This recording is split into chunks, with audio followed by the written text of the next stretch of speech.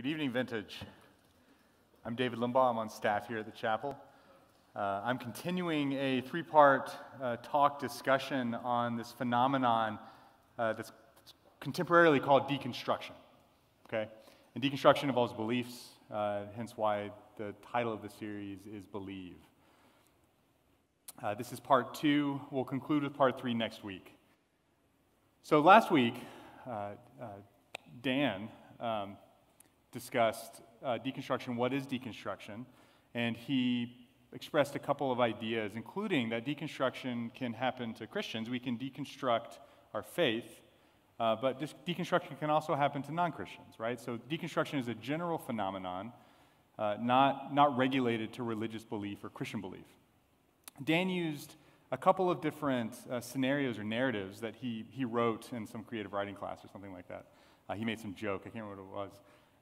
That was intended to help us to orient ourselves towards this phenomenon, right? We want to draw a circle around the portion of reality that is deconstruction and try and isolate that so that we can understand better what people are going through, so that we can minister to them and comfort them, and maybe understand better what we are going through as individuals, so that we can, better receive the ministering of others.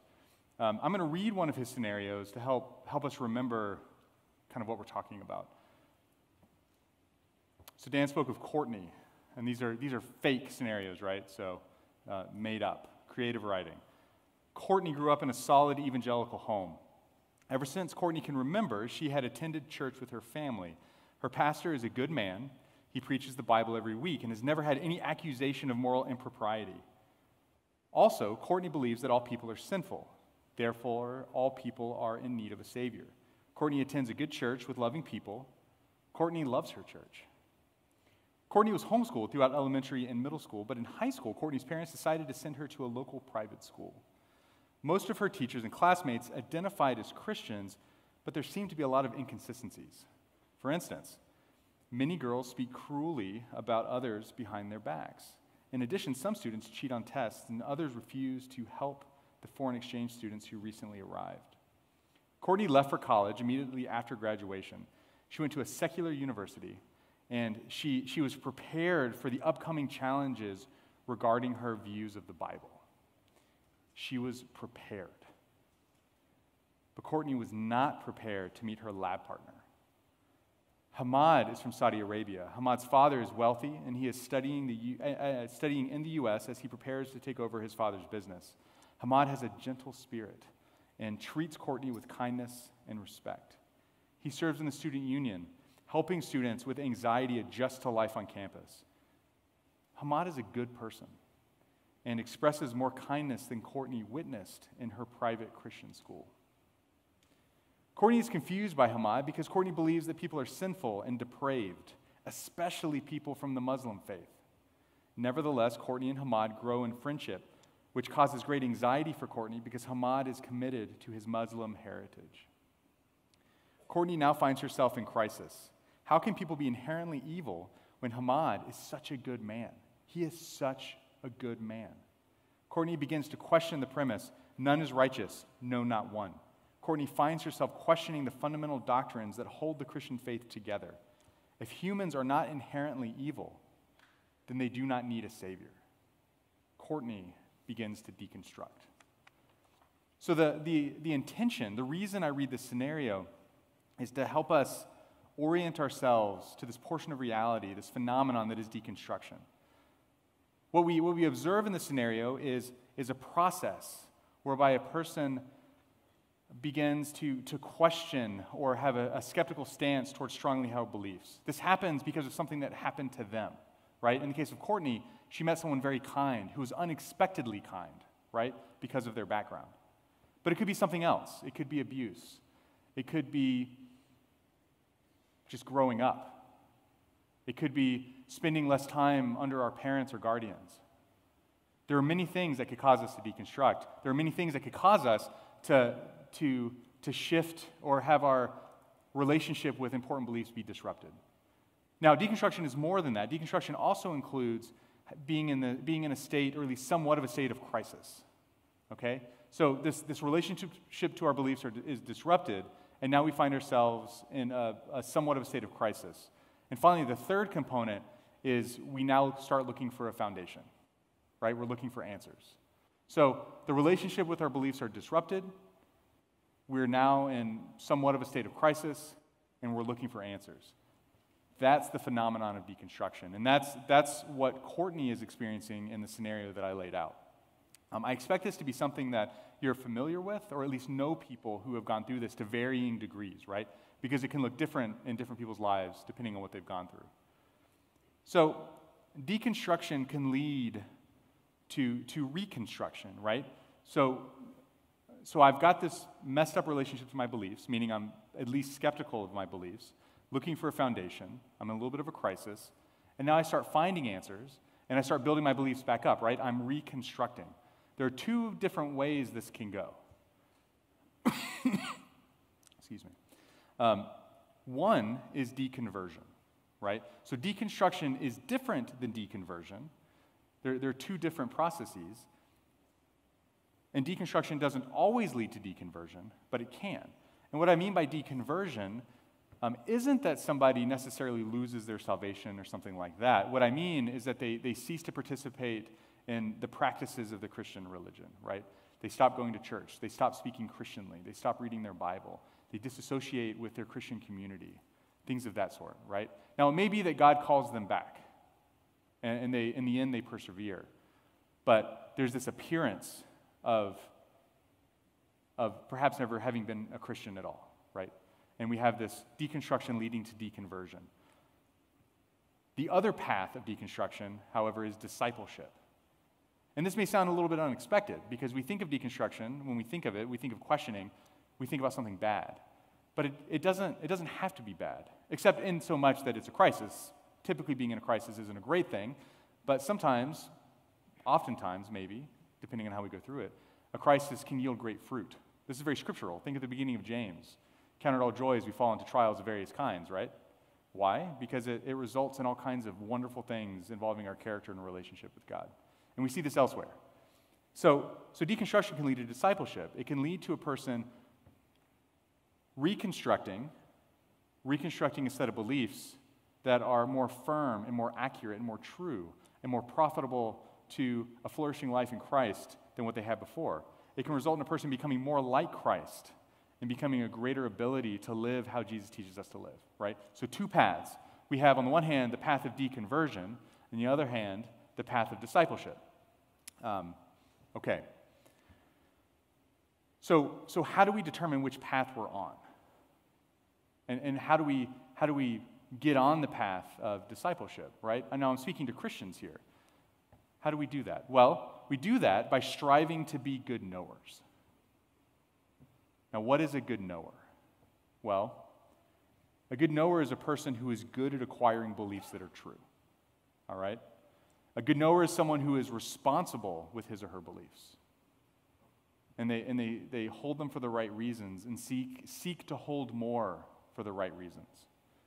A good knower is someone who potentially doesn't know very many true things, but will steadily acquire more true beliefs.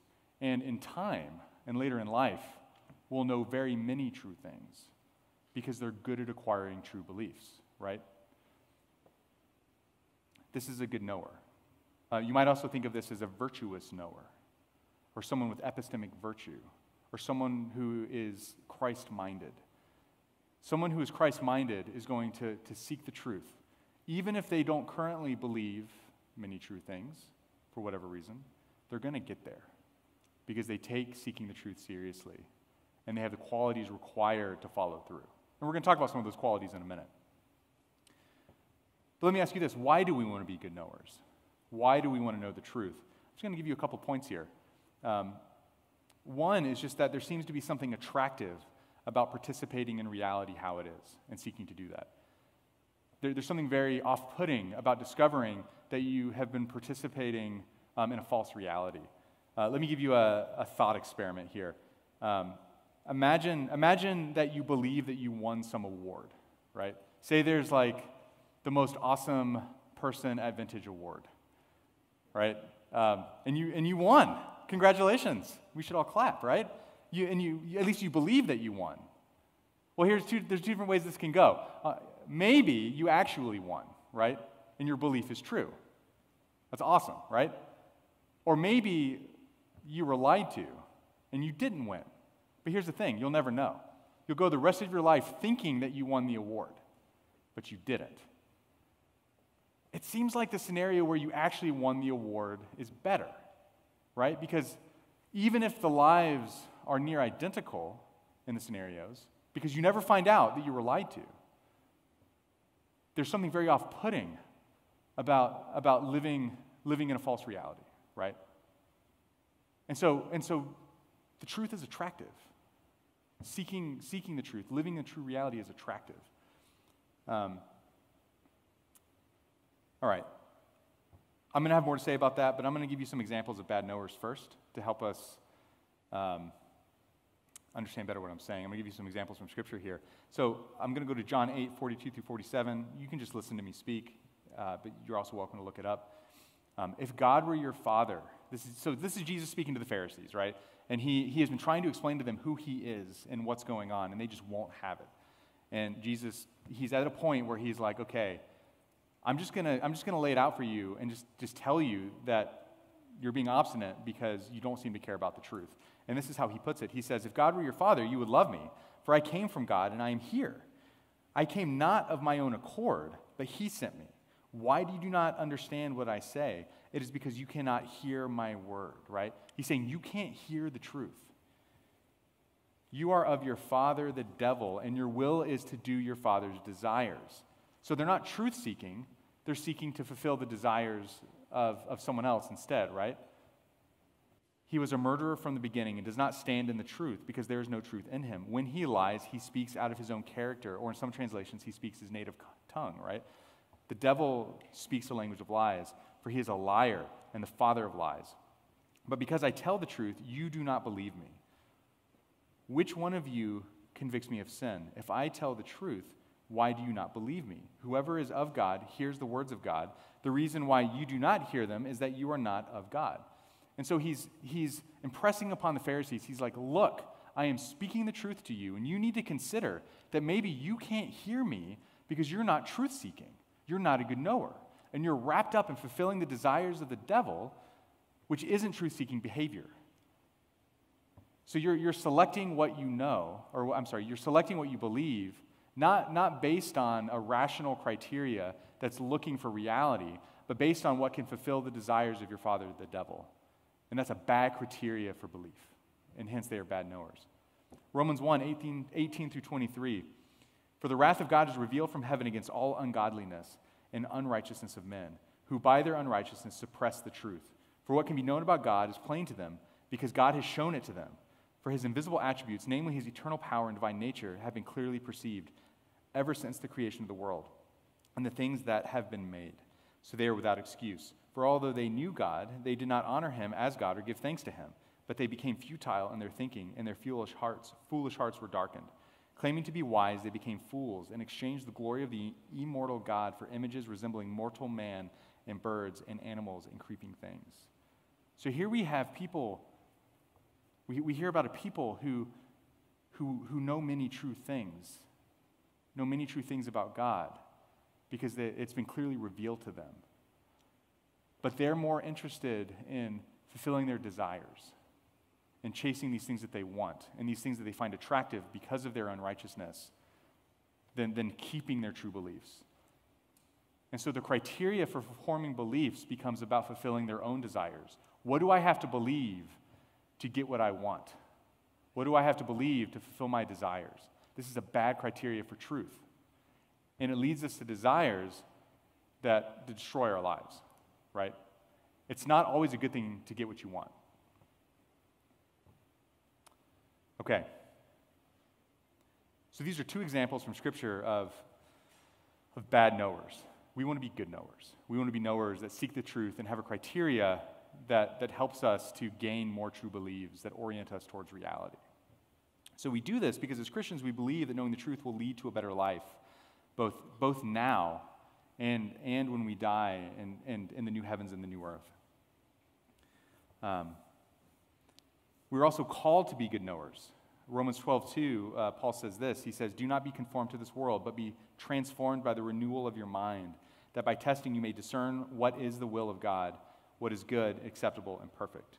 So to discern is to detect what's true. It's to detect what's real.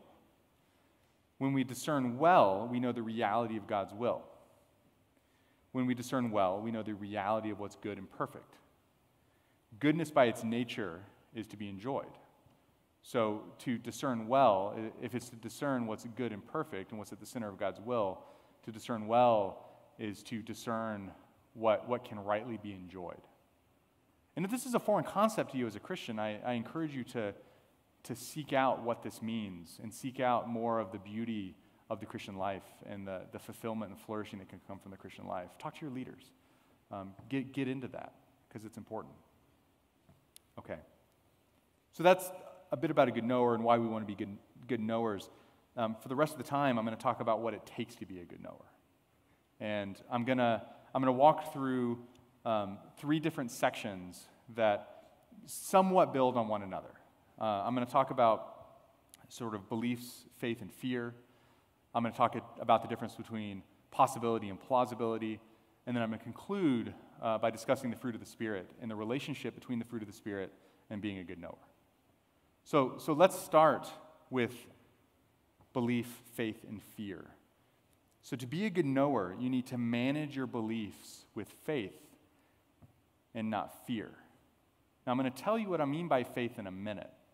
And maybe it'll be different than what you're thinking, or maybe you're right there with me. I guess we'll find out. But before I do that, let me talk to you about what I mean by belief. So a person has a belief when that person has a thought that would be wrong if that thought doesn't match reality. Okay? So beliefs are these mental phenomenon that are trying to fit reality. If I have a belief about the number of chairs in the room, then that belief is trying to fit and conform to the number of chairs in the room. And if it doesn't, the belief is wrong, right? This is what beliefs are, right? And beliefy thoughts do these kinds of things. They try and conform to reality. The purpose of a belief is to guide you through reality. So I have a number of beliefs, right? And these beliefs are helping me to not fall off the stage right now and not walk into the table, right? I'm kind of on autopilot, but I still have beliefs that are guiding my body and helping to move through this space and allowing me to continue to talk and to gesture and not fall off the stage. If I had false beliefs, then I might be in some kind of danger, right? As I almost fall off the stage. But thankfully, I don't. At least not the relevant false beliefs that are going to put me in danger and have me fall off the stage.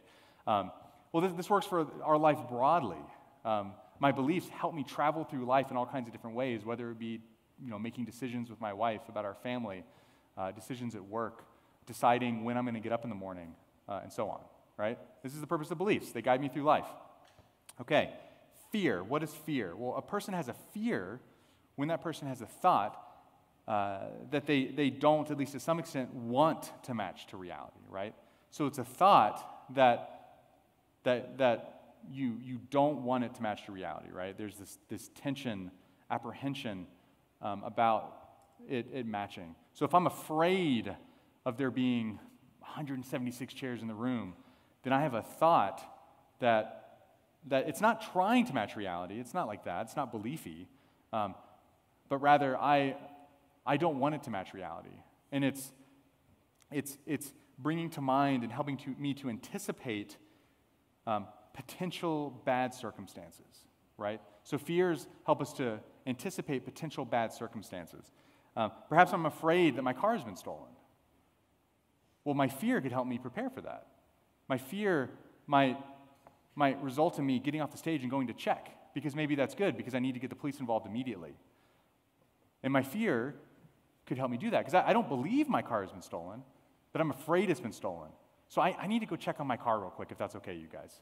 Because if it is, we just don't have that much money, so we really want to get the police involved because we want to get it back. Okay, so I might do that if I were afraid, because the fear is going to help me prepare for this bad circumstance, right? So fear isn't necessarily bad, but fear can get in the way, especially if it gets out of control. More on that in a second. Faith. What about faith? So a person has faith when a person trusts in what they know to be true. Faith isn't trying to match anything. Rather, faith is a commitment to act according to beliefs that are strongly held. So faith is a trust in what you know. It's a trust in your beliefs. And the purpose of faith is to allow you to act according to your beliefs, even when it's difficult. So again, faith is a trust in your beliefs. It's trusting in what you know, okay? All right, so how do we apply this? Why does this matter? Well, a person can have a belief about some subject, but also have a contrary fear, right? So I mentioned this in terms of my car. I can believe that my car is in the parking lot, but also be afraid that it's stolen, which would then entail that it's not in the parking lot. And again, this can be helpful, right? Unless my fear starts to get a little out of control.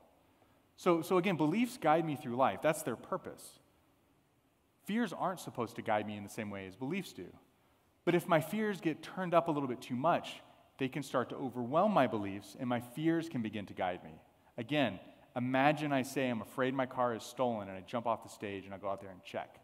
Maybe my fears are doing something a little beliefy, and they shouldn't be doing that. Because my beliefs need to guide me, not my fears. Though my fears can help protect me. So, again, fear isn't a bad thing as long as it's under control. However, if fear is unchecked, then fear can erode the trust I have for my beliefs. And if I don't have trust for my beliefs, then my beliefs aren't going to be able to properly guide me through life, right? And so we want to have a healthy fear, but we don't want fear to get turned up to where it starts to erode our faith. And so faith helps keep fear in its place, and fear can prevent you from acting according to what you know to be true. Okay, so do we have mics for people to talk? Is that going good? So can someone connect this to deconstruction? Because I just got to this point, and now I'm thinking, how does this relate to deconstruction, this phenomenon that we were talking about in the beginning? So I want someone to help me out here. And if no one raises their hands, I'm just going to call in random people. I'm going to call in random people I don't know. I'm not going to call on Paul Hallman. I'm not going to call on Michael Davis. I'm not going to call on Nathan Profrock, if that is your real name, Nathan.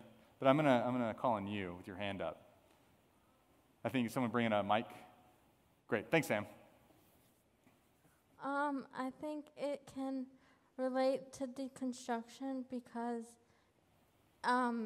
your faith almost gets tested when deconstruction happens, and your fears can guide you instead of your beliefs, maybe. I think that's great. What do you guys think of that? Is that a good answer? So clap if you think it's a good answer.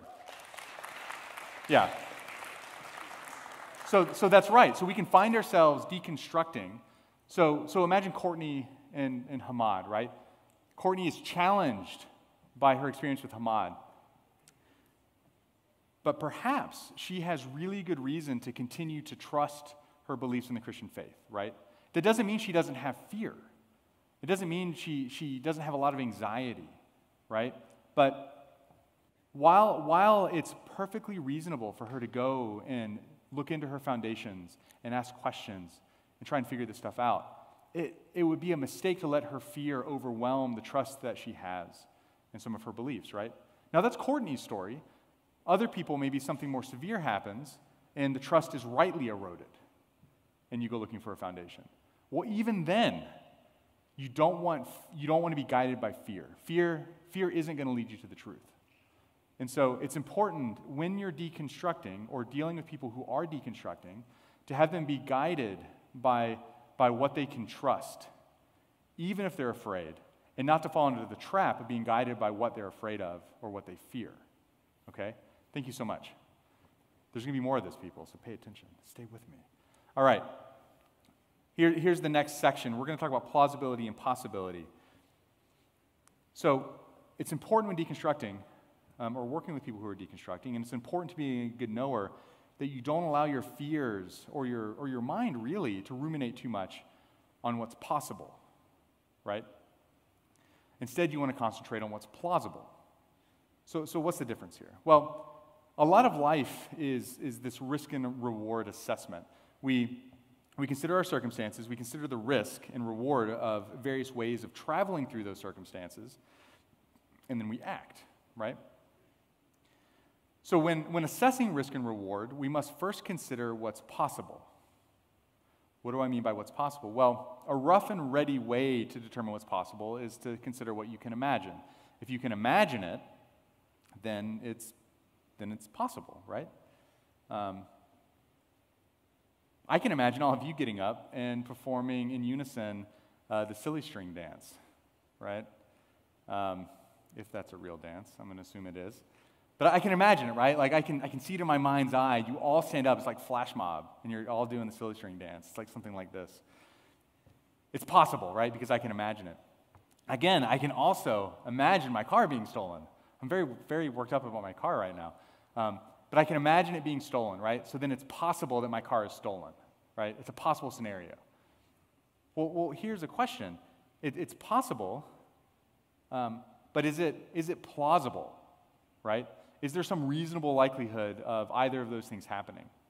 So everything that's plausible is possible, but not everything that's possible is plausible. Many possible things just have no reasonable likelihood of happening. Like all of you standing up right now and performing this dance in unison. I really want it to happen, but it's not going to happen. It's okay. Because and why would I think it's going to happen, right? That would be a wild thing to happen at Vintage, to have the audience stand up and perform this dance in unison with no knowledge of, presenter has no knowledge of that. So it's possible, but it's not plausible. Same with my car. It seems really unlikely if you look at the statistics of Gettsville and examine the parking lot and everything else and type of car that I have, that it would get stolen tonight. So it's possible because I can imagine it, but it's not plausible. Okay, so when we're doing our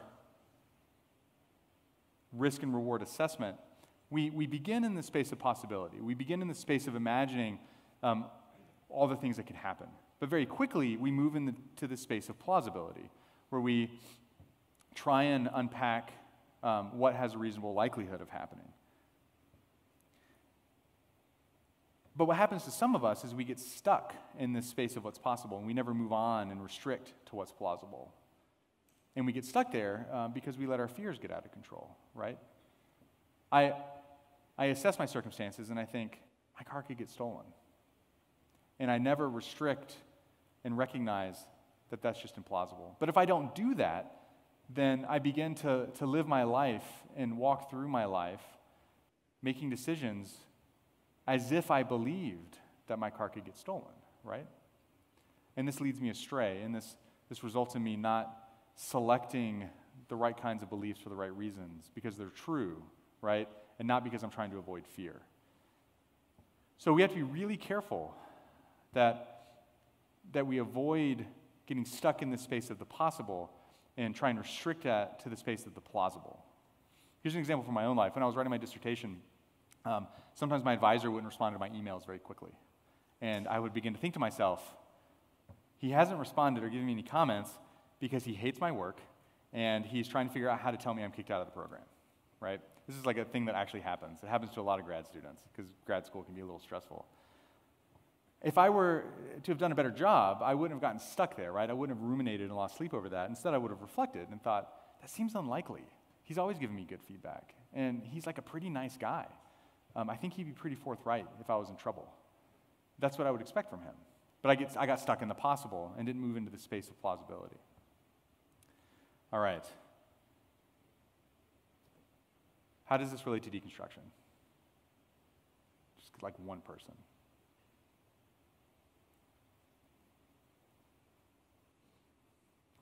All right, maybe I'll call him Paul Hallman.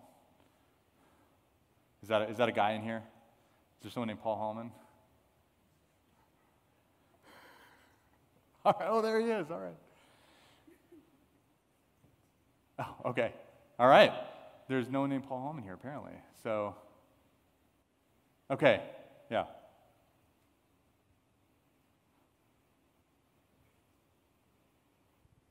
I think it kind of goes like, what are you putting your faith into at the end of the day? It's like, I mean, in deconstruction, if you're putting your faith in the I guess, the right thing. I guess, are you believing the right thing, or are you being fearful? Is the way how I'm kind of thinking about it. Okay. So I'm going to try and translate that. So it sounds like if we're believing the right thing, then we're focusing on things that are likely instead of just things that are possible, right? Yeah. So, yeah. I was gonna say, yeah, like putting your faith for ours, like putting your faith in the, Jesus, being here or being and dying on the cross and then like raising again, instead of like putting your whole faith on, if the world was created in 7 days, or the some stuff that, I guess see. other Christianity things. Okay, good. That's good. All right, I'm gonna tease that out. Thank you for answering the question. So it might be that I grow up thinking that the world was created in 6 days, and then I go to college and I learn a bunch of stuff about cosmology and things like this, and I begin to question those beliefs, and then I think, well, it's possible that if I'm wrong about this, I'm wrong about it all, right? But then I have to consider, is that plausible? And then I have to consider the relationship between some of these beliefs that are on the edges and these beliefs that are in the middle, right? Like creation and Christ's death on the cross. And when I consider that scenario, I might consider that while it's possible that if I'm wrong about this, I'm wrong about this, it doesn't seem plausible, because the age of the earth is rather far removed from the mechanics of the gospel and the reason I believe in the gospel. So that's good. That's helpful. Okay, so let's move on to this last section here. It's about the fruit of the Spirit.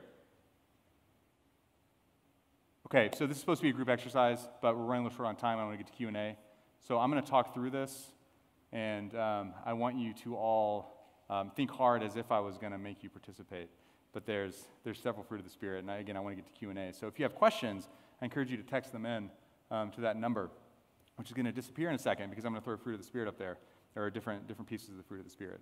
So first, Galatians 5:22 through 23, Paul tells us this: but the fruit of the Spirit is love, joy, peace, patience, kindness, goodness, faithfulness, gentleness, and self-control.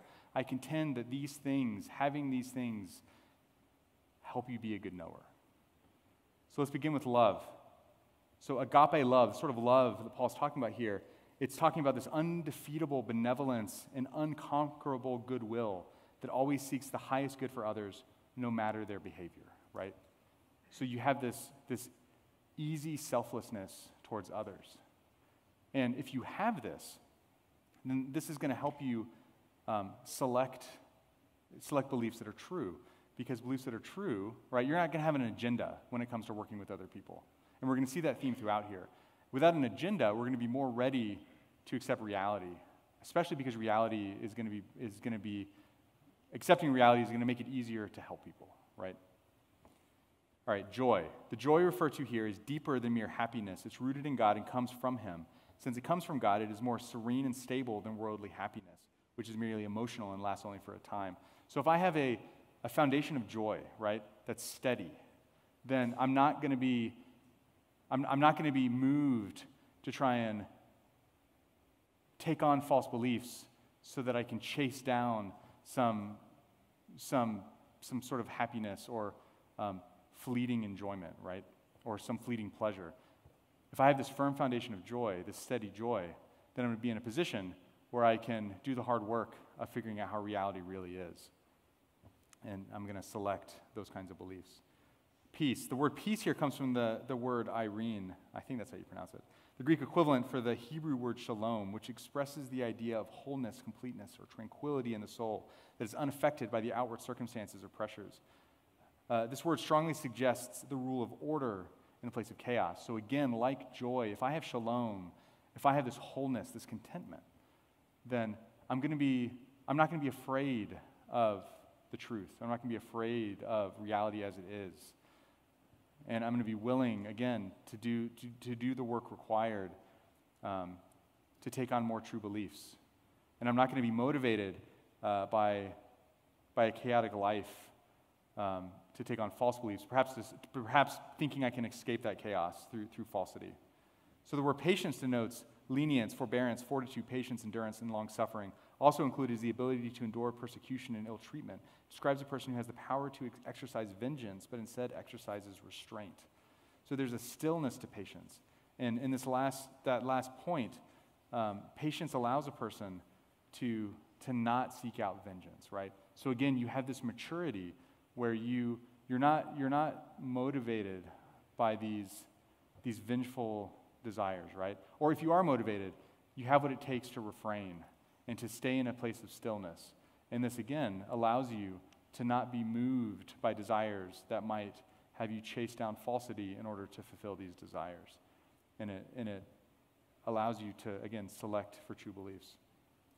So kindness and goodness. Kindness comes from a word used to describe wine, and to describe wine as mellow or smooth. And so you can think of a person like this who is very calming. Kindness is goodness in action, gentleness in dealing with others, benevolence, kindness, affability. A person who is kind regardless of the other person. If the wine is mellow or smooth, it's going to be like that regardless of whether or not you're a rotten person or a good person, right? And a person who is kind is going to be the same. A person who is kind is going to have this demeanor and this attitude towards you, whether you're a good person or a rotten person.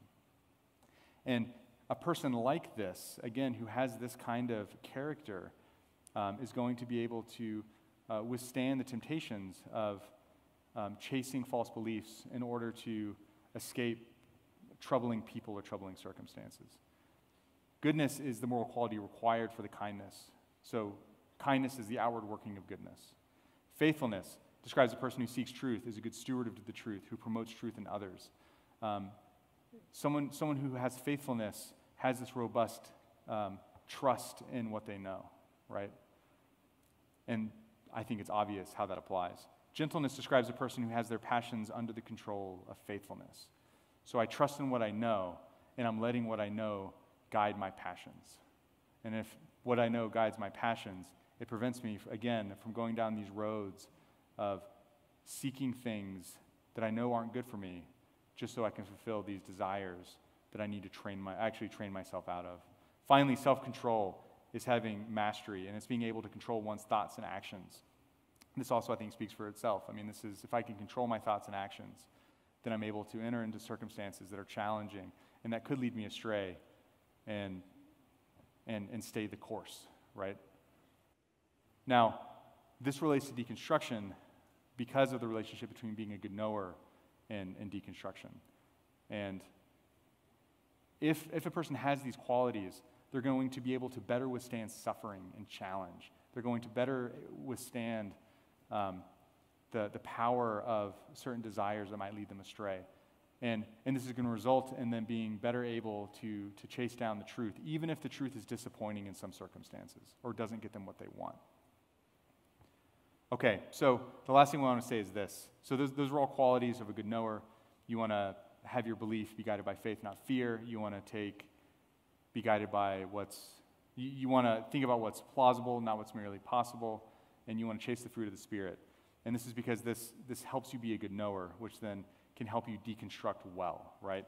And then reconstruct into the truth. And let me end by saying that Jesus is patient with you in these things, right? So Jesus' death on the cross has made a space where we can deconstruct in peace and deconstruct in the peace of the gospel. And this is because Jesus invites us into this perfect friendship, a friendship that it doesn't need obligations or vows or something like that.